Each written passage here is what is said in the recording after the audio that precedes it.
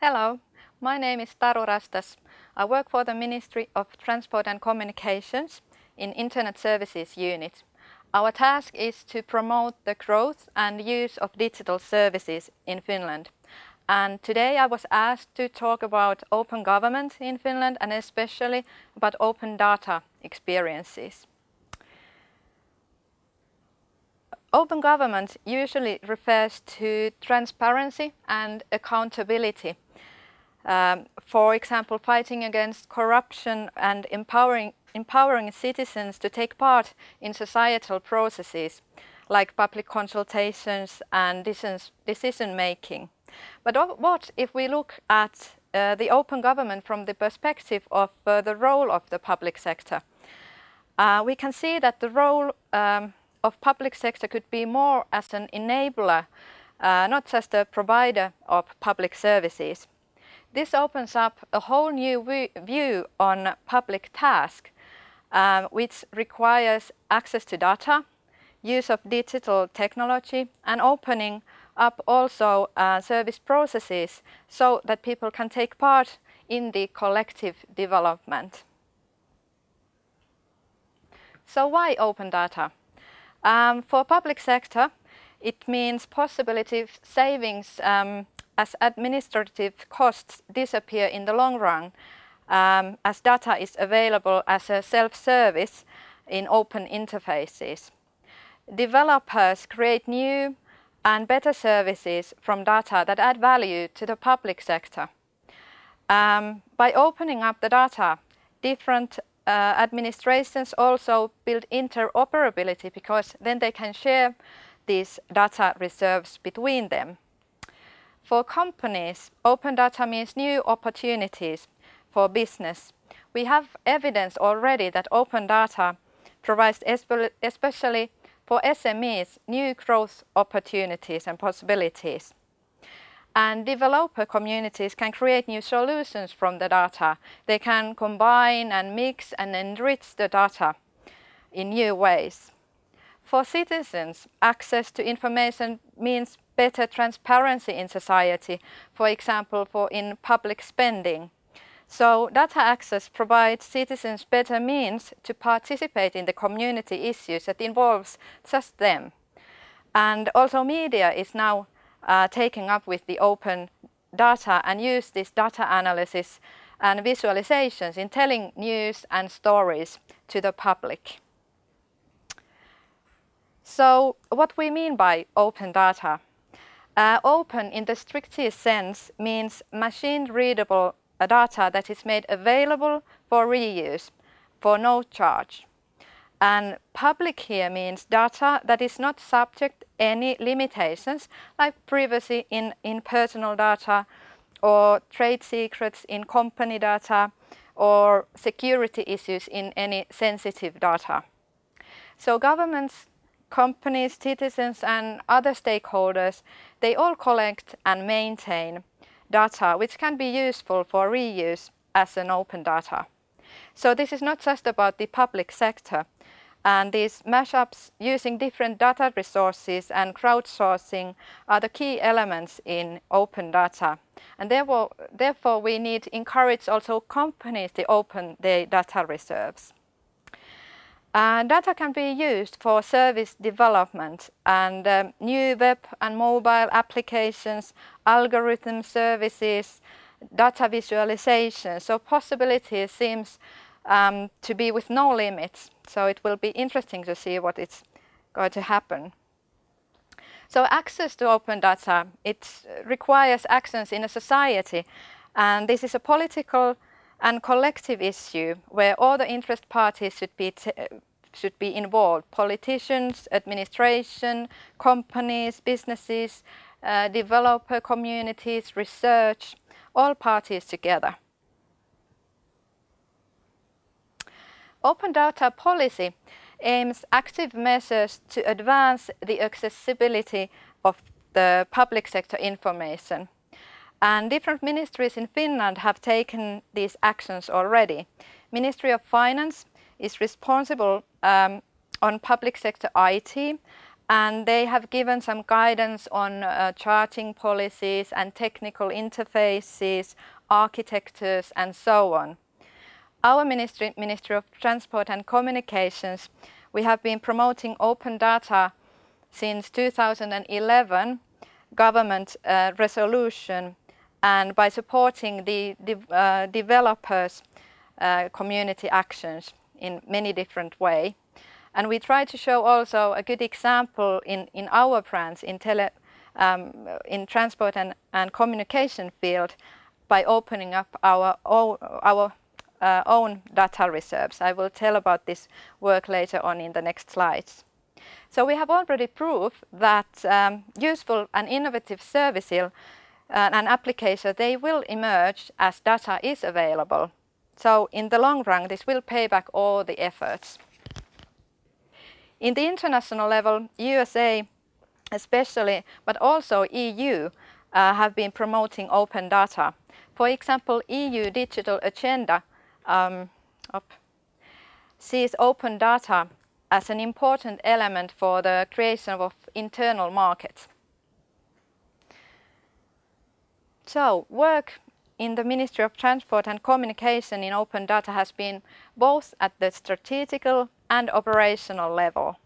We have formed a working group of our 4 different agencies, from Transport Agency to Meteorological Institute, Transport Security Agency, and Communication Authorities. And now we have taken actions on opening up transport and communication data reserves. First, we identified data resources that agencies hold themselves and grouped them in 4 different baskets or groups, and making the action that could be taken according to these different groups. So these are the data that it's already open, and data that can be opened with no restrictions, and then the data with some limitations of use that require some specific actions like anonymization or some other forms. And then there's of course the data that is so sensitive and cannot be opened, for example, for national security reasons.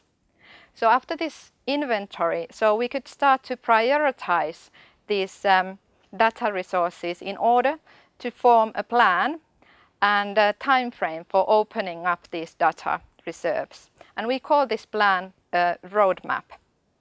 Secondly, we clarified principles and practices that are connected to data provision.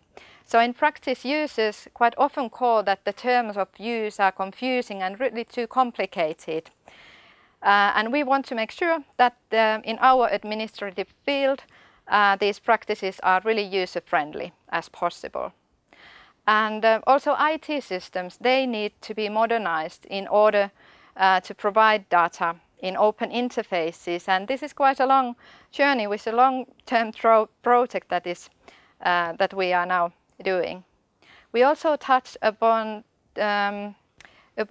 changes in law that are needed in our branch, and these preparations are in the pipeline now. To promote the use of transport and communication data, we make known our data reserves by communicating them via like web communications and taking part in different apps competitions and seminars by telling people what are those data reserves that are available. Good example of this collaboration with users and at the same time learning how to deal with the data reserves and opening data is piloting. And for example, Transport Agency and Meteorological Institute, they have started beta practices that have proven to be really useful in testing data and also to get feedback from the users. And for example, Meteorological Institute, they have a Facebook group for this, and the Transport Agency, they have a whole own website where they provide samples of data as a beta versions. There are also needs for shared platforms where different data can be combined for cooperative use. And we have, for example, identified this kind of a service need for situation awareness. So situation awareness is especially needed in time of storms. If you can imagine that it's -20 in Finland in the winter time and electricity and communication networks are cut off because of the storm, it can be a matter of life and death. So in situation awareness platform, critical information on communication and energy and transports and weather, for examples, are brought together and to form a combined view on this situation to share it with different relevant stakeholders. This is an illustration on the roadmap in a time frame that we have formed. It shows the data, or those data reserves that our agencies are planning to open in next coming years. I want to share it with you as it expresses well the strength of our work. Even if the starting point and these data reserves and practices, they differ quite a lot in different agencies. But anyhow, they have found this cooperation really useful as everyone could learn from different perspective from agency and agency. Sorry, this is in Finnish, but just to make kind of but hopefully you can get the idea of the importance of how to schedule this planning.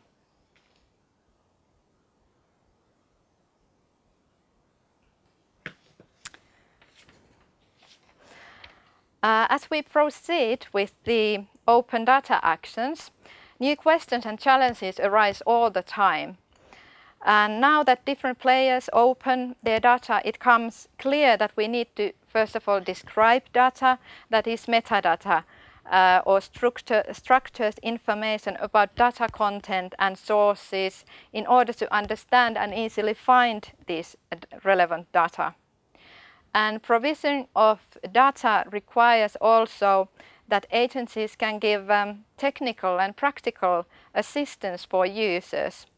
At the national level, there has been discussion, has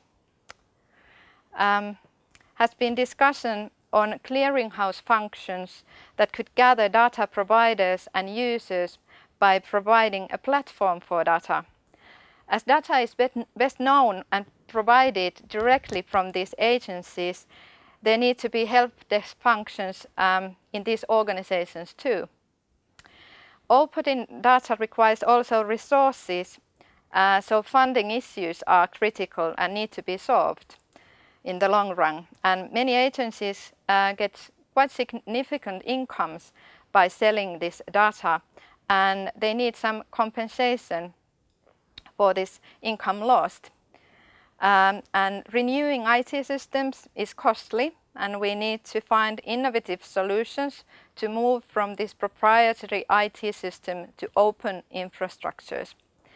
Especially regarding real-time data, there's going to be some decisions to be made on how to organize the distribution and maintenance of these massive data resources, and cloud computing offers possible solutions here.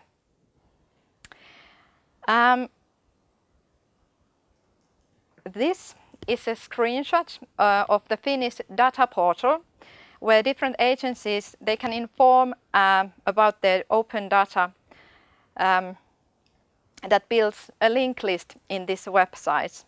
There are plans in the Ministry of Finance to update the data portal and add, for example, metadata to the services. So work is in progress, that's the sign here.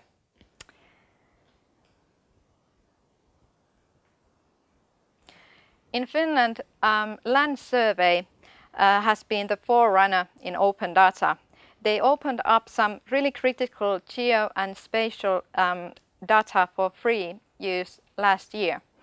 And geographical data is a key to the most open data-based services, as services are often grounded and visualized on maps.